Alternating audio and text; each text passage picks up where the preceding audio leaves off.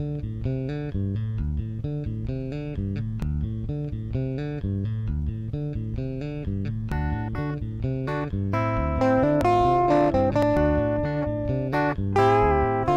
everyone, welcome to the Easter season and welcome to Mr. Paul's Kingdom Kids. Mr. Paul here, Torso Bob standing by.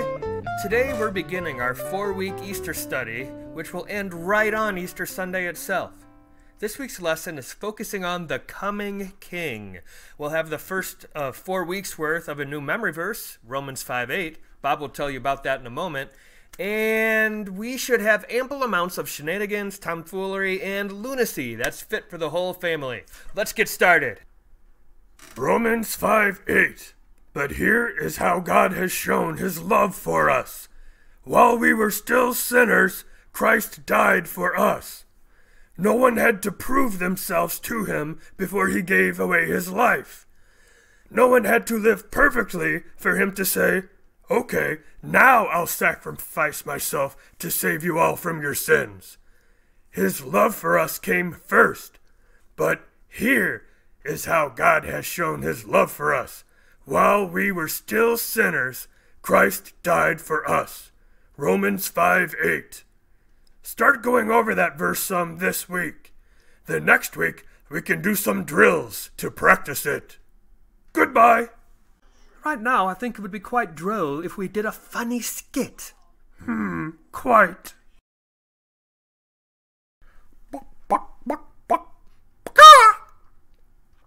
Oh, isn't this exciting, Raquel? Isn't what exciting? It's springtime, and you know what that means. Yes, we survived another winter without becoming buffalo wings for the big game. No, silly. Well, yes, that's true, but that's not the only thing. Then what's so exciting? Easter is coming. All the eggs we're laying are going to play a part in celebrating the story of Easter. Easter? Is that the day people get up and make Denver omelets? No, Raquel. It's the day people celebrate Jesus fulfilling his mission on earth. Jesus, huh? Who was the guy? Some sort of secret agent? Secret agent? No, Raquel. He's the Son of God. What? Get serious. I am serious. The story began at Christmas when Jesus was born in a manger. Then, 33 years later, Jesus entered the city of Jerusalem like a king. I bet everyone was excited to see him. The people were thrilled to see him coming. They laid out their cloaks on the road as he rode past, and they waved palm branches in the air as people shouted, "Hosanna! Blessed is he who comes in the name of the Lord." Wow! So Jesus was wearing a crown? No. Was he riding on a big white horse? No. Did he have on a fancy robe? No. Did he carry one of those stick things with the gold thing on the end of it? You know, that thing. That thing kings carry, the thing. A scepter? Yeah. No. No? Hazel, honey, forgive my ignorance, but this Jesus doesn't sound like a king. Why in the world would people cheer him and wave palm branches for him and praise his name? Because Jesus left his throne in heaven to live as an ordinary man. He gave it all up so that he could show the world how much he loves them. Wow! I've never heard of any king giving up his throne to show the people he's one of them. This Jesus must be a special king. He is, Raquel. And in the coming weeks, our little eggy babies will help the people Jesus loves celebrate how he came to earth so he could be their king. All right, coming up now, we've got the Science Egg-Speariment of the Week. It's provided in the curriculum with a YouTube link, and the YouTube channel is The Dad Lab. Enjoy.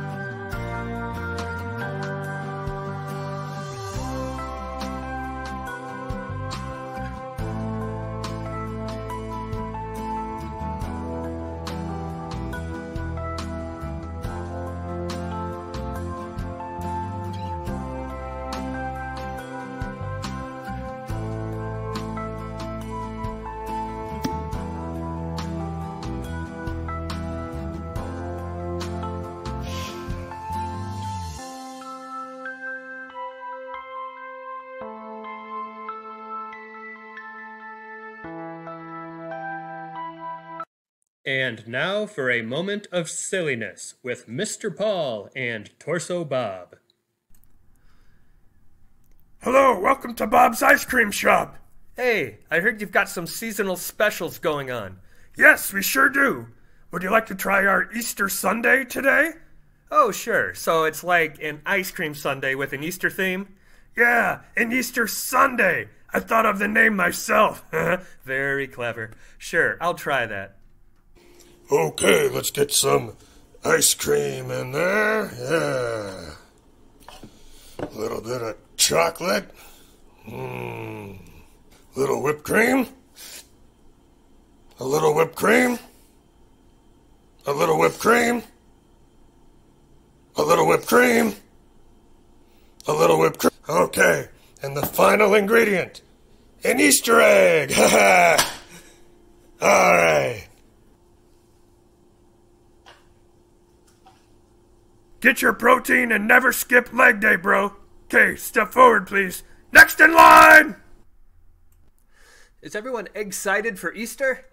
I bet all of you are just ecstatic about it. Pretty soon, we'll all be having an excellent time with our families, dyeing eggs and hunting eggs, and of course eating eggs, both real and chocolate and candy-filled. It's an exciting time of year, and I hope your Easter is extraordinary. Oh yes, not only are the egg puns part of the curriculum, but I happen to find them to be delightful. Don't worry, I'm not going to egg up this whole message. I don't want to make you all exasperated, but it's no exaggeration that Easter is, except maybe Christmas, the most exciting time of the year.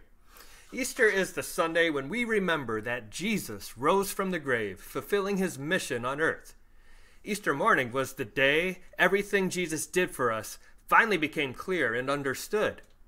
Jesus, the Son of God, had laid down his life so that he could give us eternal life. Because of his death and resurrection, we can have our sins forgiven, and we can live forever with him in heaven. The Easter story begins a week before that blessed Sunday. It begins on a day we call Palm Sunday. This is the day when Jesus made a fantastic entrance into the city of Jerusalem. For many years, people had been waiting for a savior. They longed for a new king who would free them from the hated Romans. And they believed the Messiah, the prophets had long spoken about, would do just that. When Jesus arrived riding into town on the back of a donkey, the people weren't just welcoming a great man or a preacher. Many people believed Jesus was coming to take his rightful place on the throne in Jerusalem, so he could save them from Rome. The scripture is Mark chapter 11, verses 1 through 10. As they approached Jerusalem and came to Bethphage and Bethany at the Mount of Olives, Jesus sent 2 of his disciples, saying to them, "Go to the village ahead of you, and just as you enter it, you will find a colt tied there, which no one has ever ridden. Untie it and bring it here. If anyone asks you, 'Why are you doing this?' say, 'The Lord needs it, and will send it back here shortly.'" They went and found a colt outside in the street, tied at a doorway. As they untied it, some people standing there asked, "What are you doing untying that colt?" They answered as Jesus had told them to, and the people let them go. When they brought the colt to Jesus and threw their cloaks over it, he sat on it. Many people spread their cloaks on the road, while others spread branches they had cut in the fields. Those who went ahead and those who followed shouted, "Hosanna! Blessed is he who comes in the name of the Lord. Blessed is the coming kingdom of our father David. Hosanna in the highest heaven." The people were only half right about Jesus and his mission. When a king entered a city in Jesus' time, he would ride on a horse or a donkey. A horse meant he was coming for war and conquest, but a donkey meant he came in peace. While many in the crowd wanted to see Jesus use his powers to cast out the Roman governor and the hated Roman army, Jesus had his sights set on another enemy. Jesus came to free the whole world from the enemy we call sin. Jesus may not have been the king the people expected, but he was the king they needed. He's the only person who could have taken our place and paid the price for our sins. Thanks to Jesus, we can have our sins forgiven. We can become subjects in the kingdom of heaven. We can one day go to heaven where we will worship him forever. Today we saw an unusual experiment with an egg. The people in the video inserted some candles into a hard-boiled egg, lit the candles, inserted the egg in the bottle, zoop, The egg slipped straight into the bottle. Not by any force of magic, but a simple trick of science. Do you guys remember how quickly the egg vanished into the bottle? Good, because I want that image to remind you of three things. First, I want the egg to remind us of how Jesus came to earth.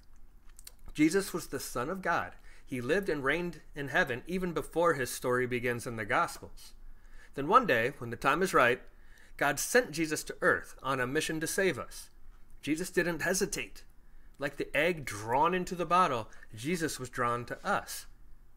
He came because he loved us, and he was willing to do what it took to save us from sin.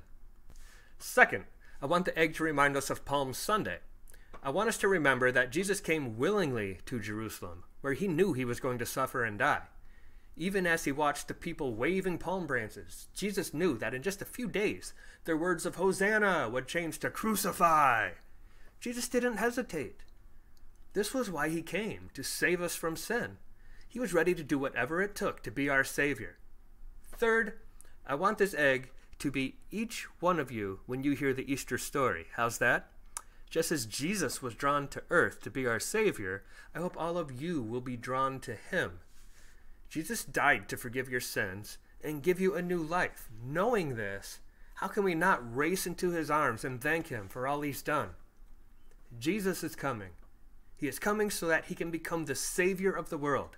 Just as Jesus was drawn to us, may his love draw us to him. Lord, I just have this feeling of celebration in my heart reading this story, where you ride into the city and everybody's cheering and celebrating. I can just kind of imagine the commotion of this group of people and so much joy in seeing you come into the city. Well, I think all the kids that are going to be watching this, they were with me last year when we talked about Easter, and they know where this little donkey trip is leading Jesus to ultimately, to the cross. But that's not this part of the story. So let's just dwell in the moment and enjoy the celebration as we can picture our King riding in, and we got a victory to celebrate. Because we know what comes after the cross too, don't we, kids? After the cross is the resurrection. That's the real victory. And we get to celebrate again at the end of this 4-week series. So Lord, I can't wait. I'm going to enjoy this ride and the celebration that we have. I pray for all the kids listening to this, that if any of them still need to really take this story to heart and accept you as their Savior, that they'll start taking steps to do that. Amen. I have so many questions right now. All right, let's hop right into these here questions and answers. Our question number 1 is asking you, what city did Jesus enter? Chicago. No. He entered the Israel city of Jerusalem. What animal did Jesus ride on?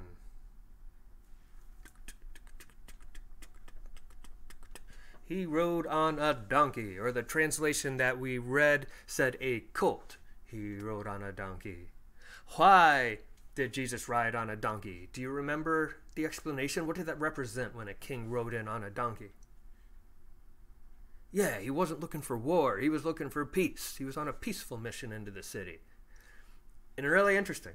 Check this out. In this Old Testament book called Zechariah, he's one of the prophets. Chapter 9, verse 9. He said this, "Rejoice greatly, daughter Zion.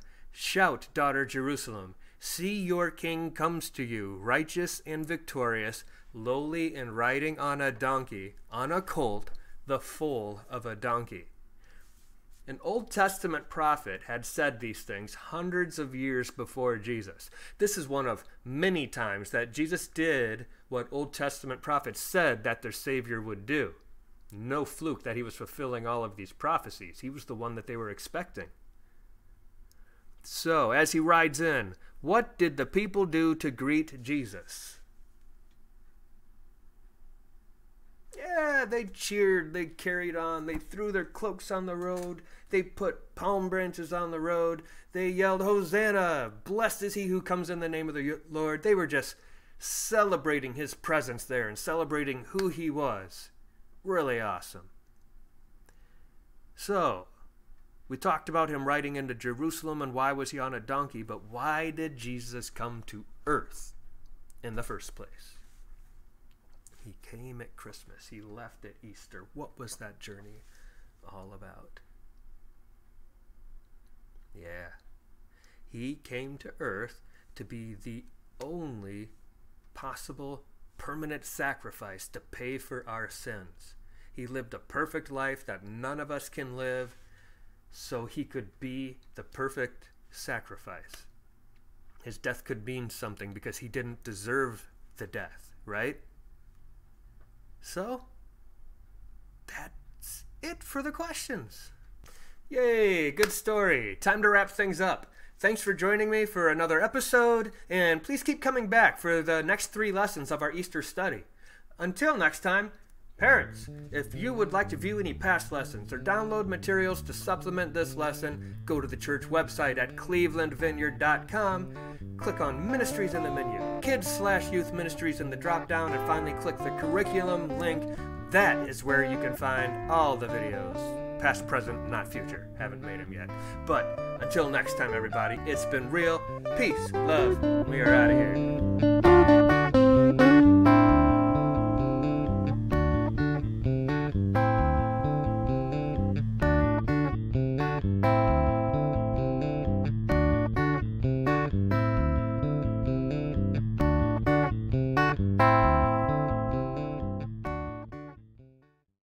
This has been a presentation of Busby Productions.